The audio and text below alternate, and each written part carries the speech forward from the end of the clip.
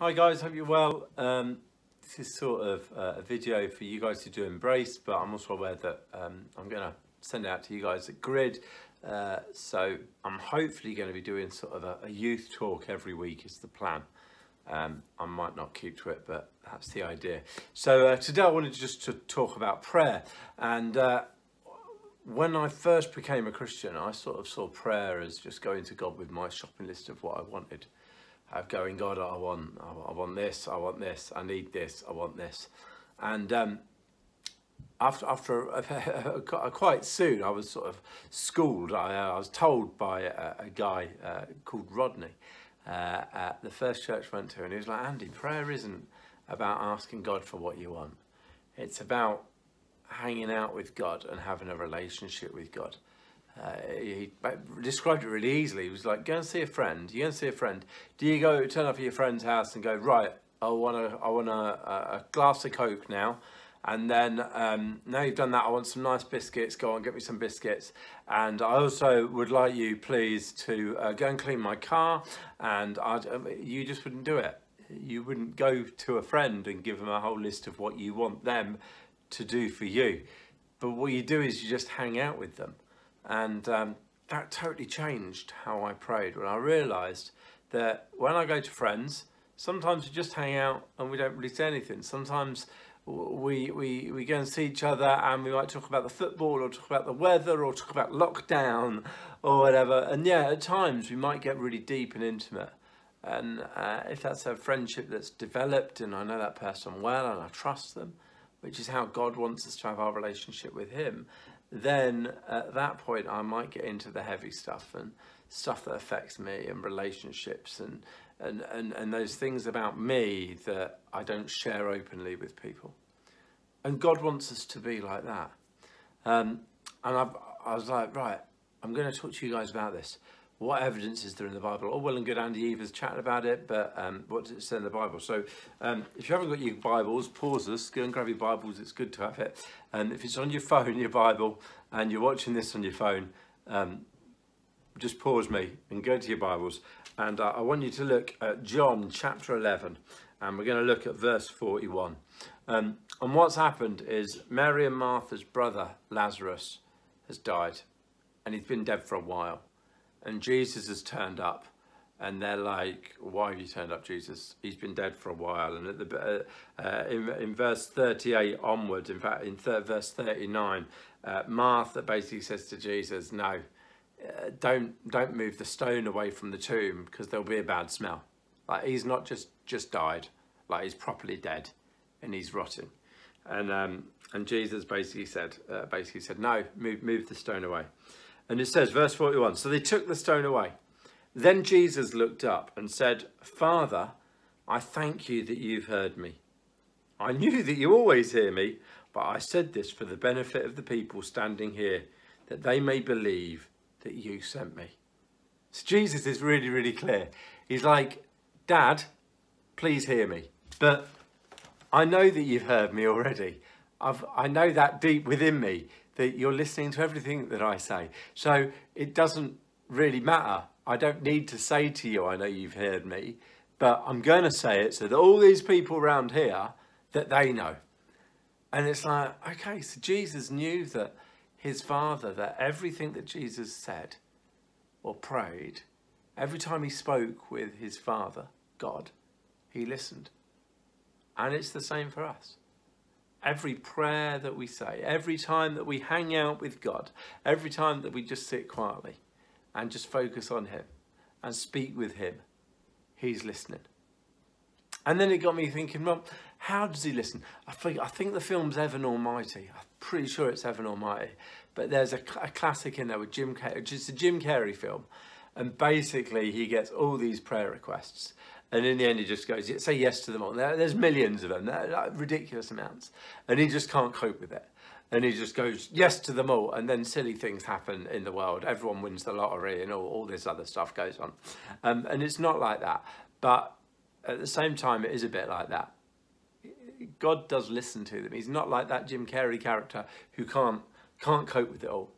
God listens to it all. And then I nipped into Revelation. Now, I know a couple of you embrace guys love a bit of Revelation.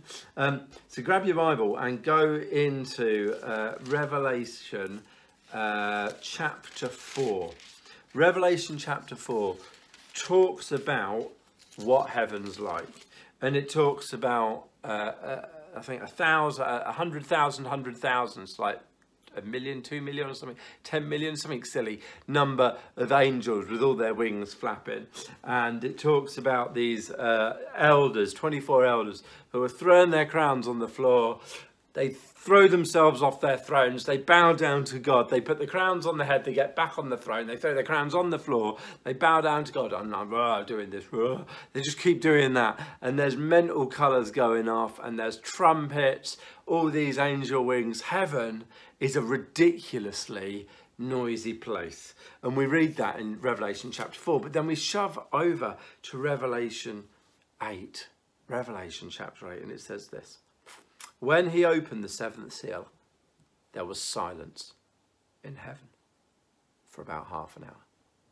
And I saw the 7 angels who stand before God, and to them were given 7 trumpets.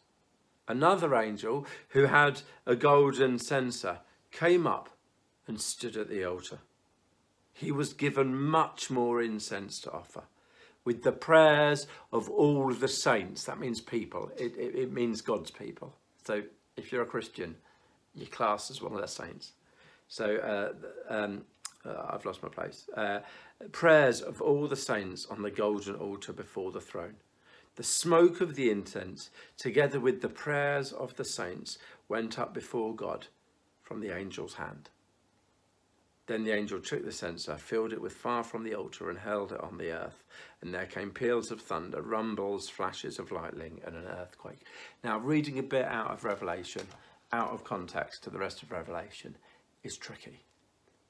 But what we hear there is all of a sudden that great cacophony of noise stops. And it goes silent. And an angel comes forward. And all the prayers from all God's people come up for him to listen. And it got me thinking about being a father.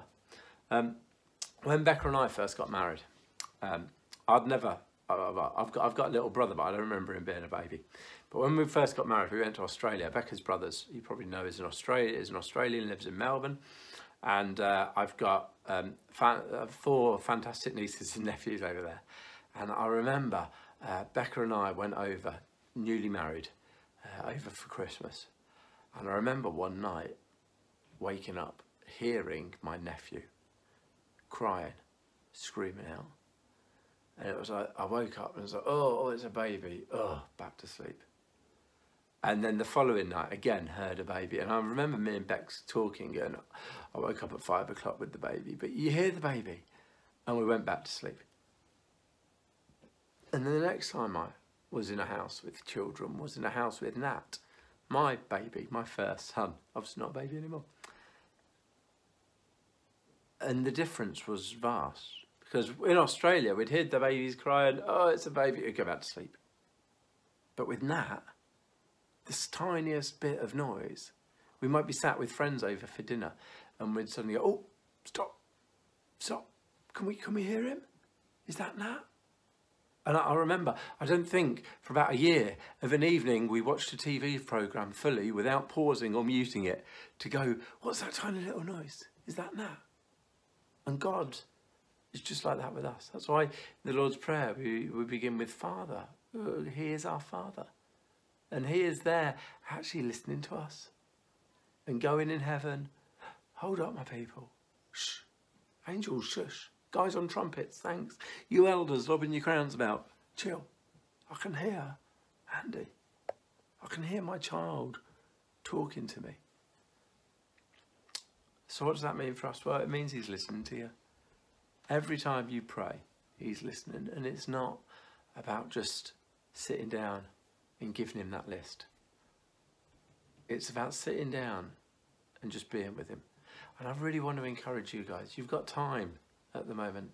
Those of you guys whose parents are Christians, you want a break from schoolwork. If you're working lots, say to your mum and dad, actually, can I just have 20 minutes just to go and sit with God.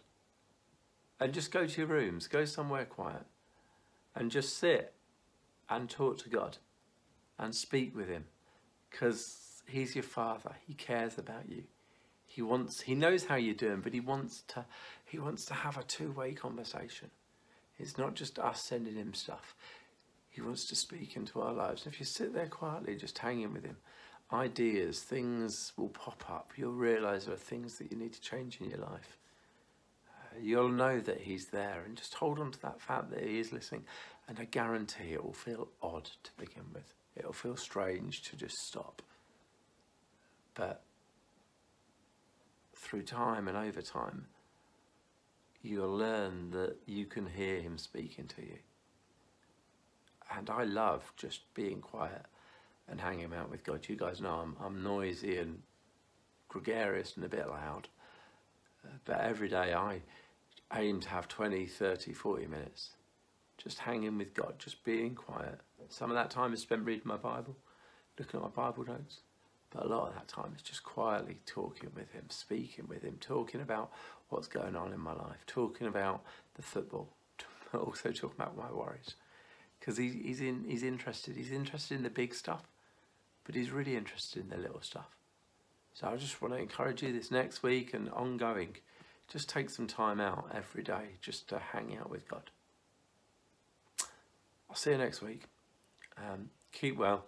If you've got any prayer requests, you want me to be praying or Robin to be praying, send us an email.